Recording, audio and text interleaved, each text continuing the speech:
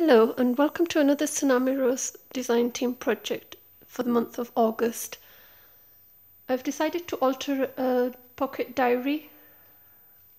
This was one of last year's pocket diaries. I just gutted the book and I've recreated it using this month's kit and ephemera.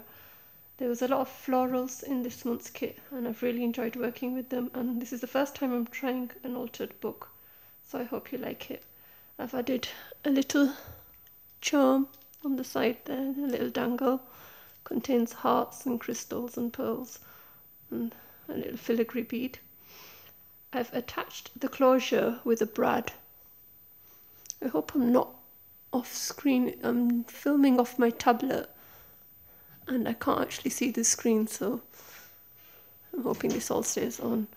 As you can see, I've added a little sequin flower style embellishment. It got really chunky, so I've added a little ribbon bow just on the side so it still looks pretty. And that's the back. You can see the bookmark sticking out from the bottom and a few fibres along the top. So in we go. Very chunky, as you can see.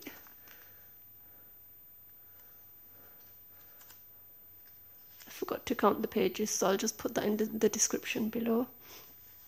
I've minimised all the pages and the ephemera to use in here. I'll come back to the little booklets that I've included on the side, and there's some lace there. That's the pages. It's got 3 signatures and they're all pretty much similar, just different styles of pages in them. Index card that I cut up and added false stitches by hand with a pen. Tsunami Rose, one of the flower ephemeras which I've fuzzy cut. This is some scrapbook paper that I had left over from a project. I think it's called Botanical from Paper Mania. So I just made that into a flip out page. And I didn't fully stick it down, so it's a little tuck spot as well. This is one of Tsunami Rose's tags. I left them joined together, shrunk it down, so it's a little bit of a flip book. Just to tuck in there. And I stamped that image and just did a bit of watercolour pencils on that. That's out of one of the kids' watercolour books. So the paper's a lot thicker, it's a light cream shade. Did a bit of stamping. Stamping didn't turn out so well on that one. So I added a few roses and drawed in some stems and leaves. That's some squared paper. That's one of the big elements that I've shrunk down so it fits like a page instead. Did a little bit of stamping there.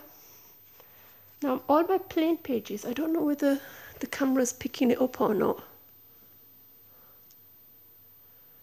but there's just very faint script stamping that I've done just to give it a bit of interest. That's all on all the blank pages.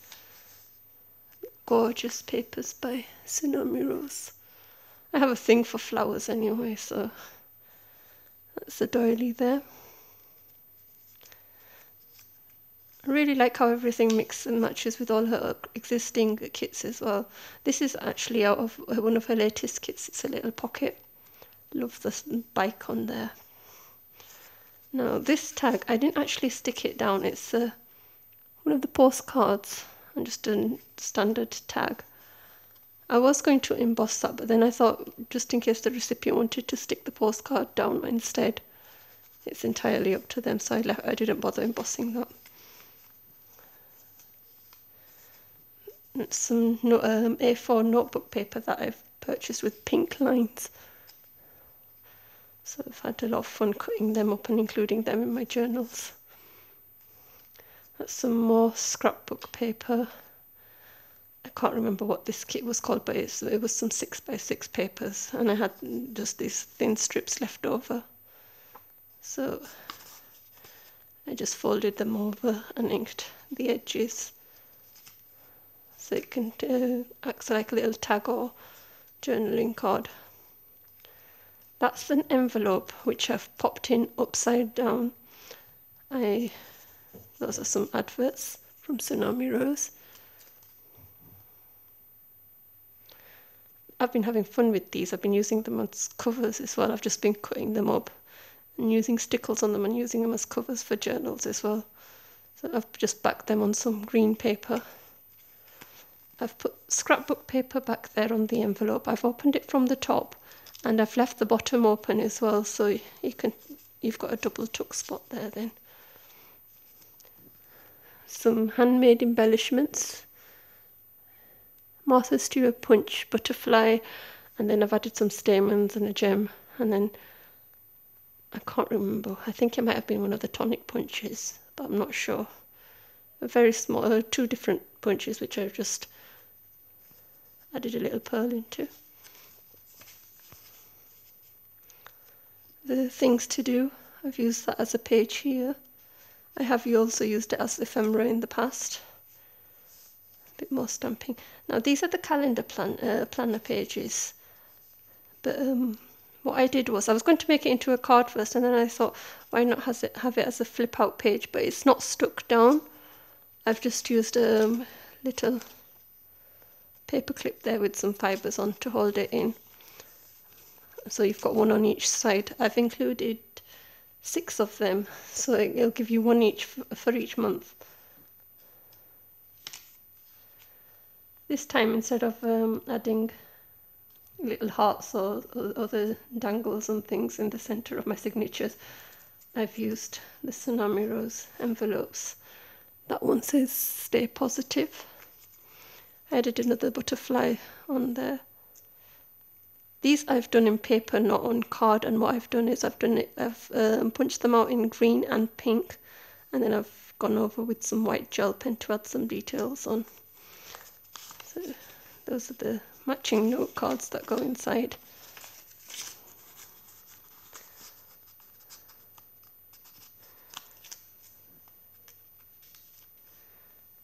And then it's just a repeat going the other way.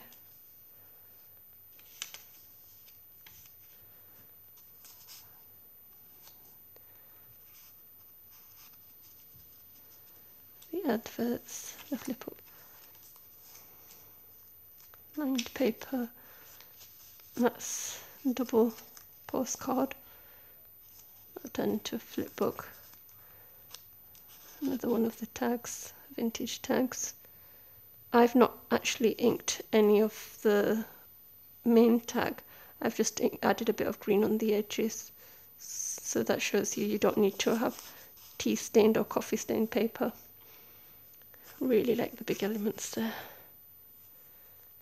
That's one of the new collections again, the pockets. Now this one, what I did was I had the note papers left from the original diary, so I just cut that out and bent it in half and turned it into a little pocket and added a foil sticker. It's a flip up as well. That's from a different set of collection, also from Tsunami Rose.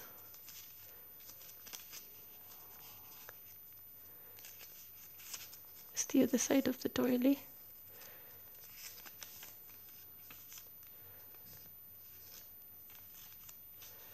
Little library card on the other side of that children's watercolour paper. Tried some stamping, but my blue ink was almost running out, so it's come out very faint there. And put another flower to tie it in with the rest. Some more stamping there. Part of an index card that I've cut down to size and added pink stitching to by hand. That's a fuzzy cut flower. Some more of the botanical paper, scrapbook paper. This is some scraps left from some tea stained paper that I had, and I just stamped the flowers onto that. Turned into a little flip book and tucked it into that. And that's the end of the first signature, so that's just one signature for you there. And the other two are similar, so I'll just flip through them. I won't need to explain on those.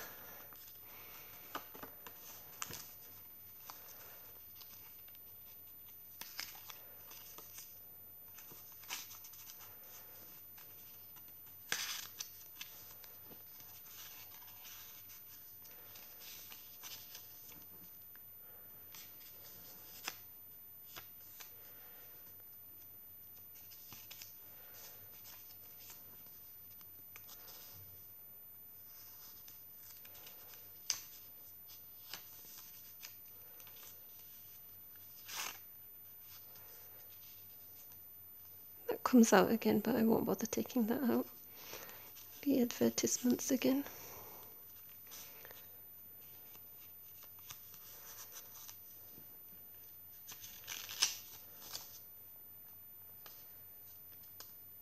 I really like these things to do, lists. The calendar and planner sheets. Another envelope with the matching note card inside, which I've left open again, so you've got extra journaling space.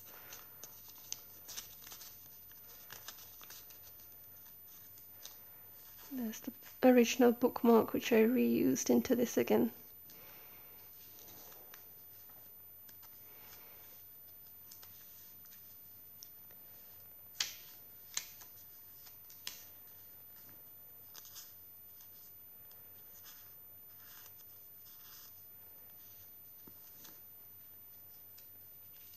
These envelopes have a bit of a pearl effect to it as well, which I really like.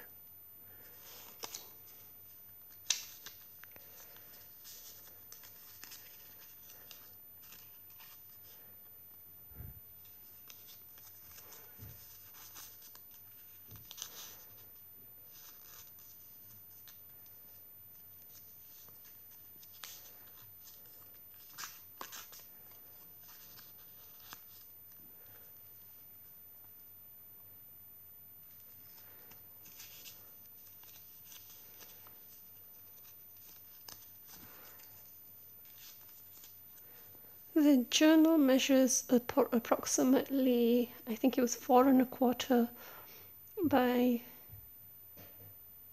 maybe 3½. I'll have to double check that, but I'll put it in the description below. Thickness, because it's got so chunky, while you squash the front like that, it's about 1½ while you've squashed it closed. You can still fit in a lot of writing in here, and it still fits into your handbag as well. Onto the third signature there. More scrapbook paper. Flipbook tabs. Squared paper, big elements. The lined paper. Some ledger style paper, tags and postcards, and new collection pockets. That's big elements.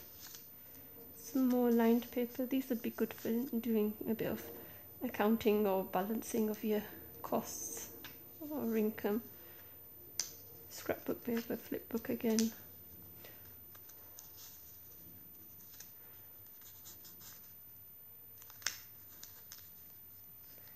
These advertisements all come in one kit as well, so you get plenty of choice within each kit, and as we've mentioned before, the kits are very cheap.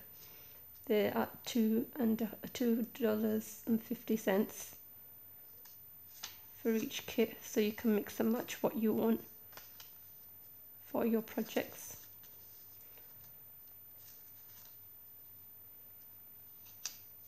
You could just print out the calendar pages in a larger size and stick them in your A4 planners, folders for school, in college and uni. Print them out as many times as you want. You could have them in the kitchen as well, plan your meals. Days for shopping, appointments.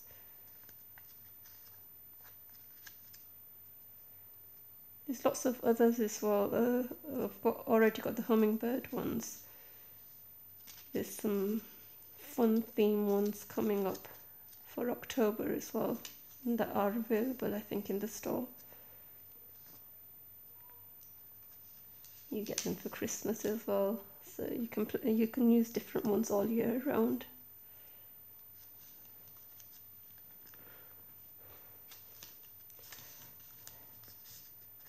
Very chunky again. I can't seem to stop making the chunky journals, but I blame Daisy Collins for that. She's got such stunning papers that I have a lot of trouble deciding what to leave out.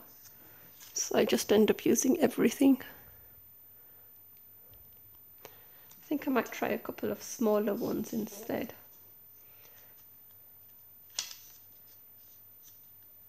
It's been a big craze on the mini journals on Junk Journal Junkies as well on Facebook. And I didn't feel confident to join a swap, but I still decided to make this. It wasn't the correct size, it was slightly larger than what they were doing for the swap. But like I said, I really enjoyed still making it. So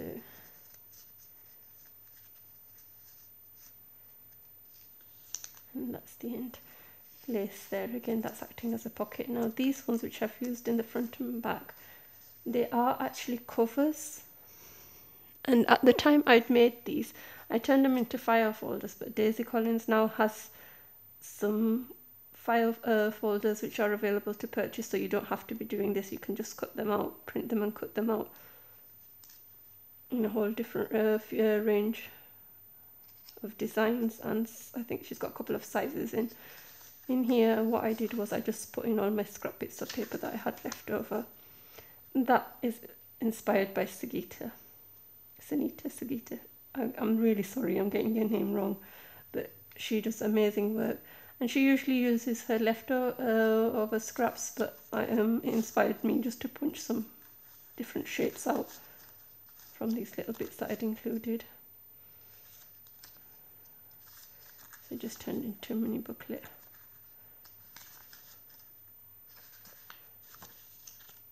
Those are the actual cover designs that you can use. They're full size, but I've cut them down.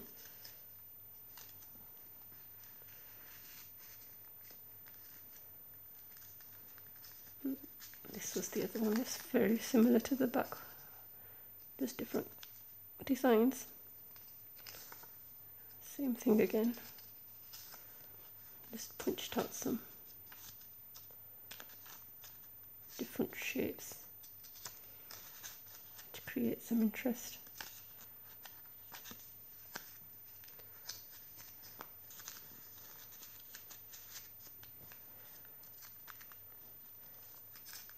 Paper clips come in a few different colours. I've got some black, metallic pink and metallic green as well, with the fun fibres on. That's the back. It just goes over the side again, so it looks like it's a little knob closure with the bow tie.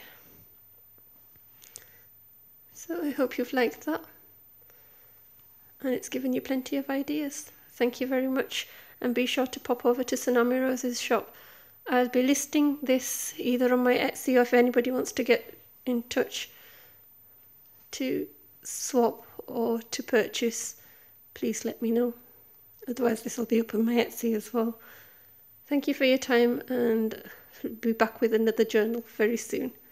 Thank you.